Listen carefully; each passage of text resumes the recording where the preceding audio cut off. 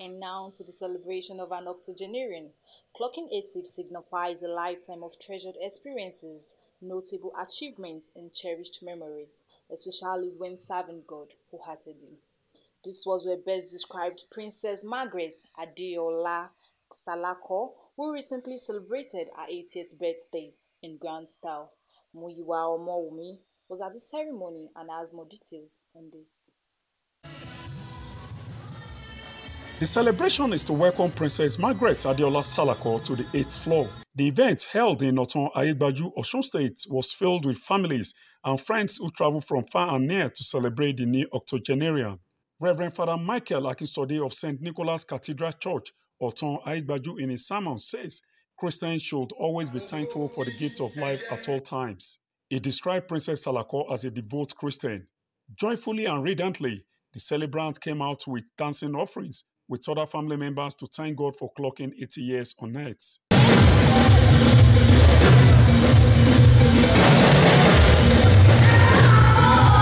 There was a special prayer for Princess Salako. The good music and shades of different colors from the hall welcomed the elegantly dressed Princess Margaret Adeola Salako into the reception.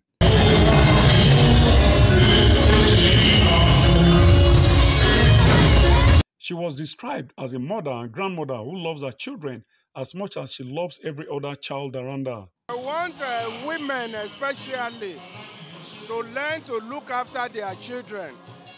This woman took time to look after her children, and today there is reason for her to be celebrated. Mama has been very nice to me, like she's very nice to everybody. She's very hardworking, and I thank God for her life. For the celebrant, clocking 80 is a privilege and grace of God. I'm so happy because I never expected my children could celebrate my 80th birthday like this. Mama is a very good man. She's my mother-in-law. She's the best woman I've seen. She's kind, she's loving, she's prayerful, and she's the best. She loves everyone around her. She must feel fulfilled. I don't think she has experienced anything like this before. As in personally being celebrated like this, I think this will be the first in her life.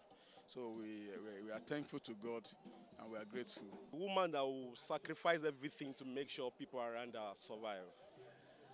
Even the children of the cousins, the nephews, all of them, she was dedicated to the survival of everybody when they're growing up in life. She's a very nice person. She's very cheerful. She's clocking 80 today, and she's very strong. She's agile. So I'll just say my grandma is my role model because she's a very great woman, and then she trained with kids the way of the Lord. A very kind grandmother. She has been so nice to us, so caring.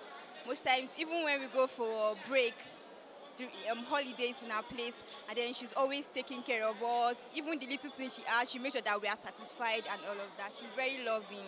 Highlight of the event was the dance by the celebrant and cutting of the birthday cake.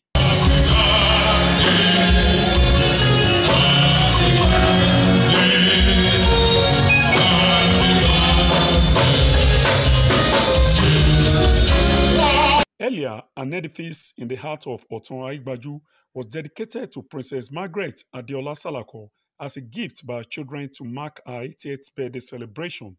From Oton Ayegbaju in Osun State, Muyiwa Omowumi, NT News.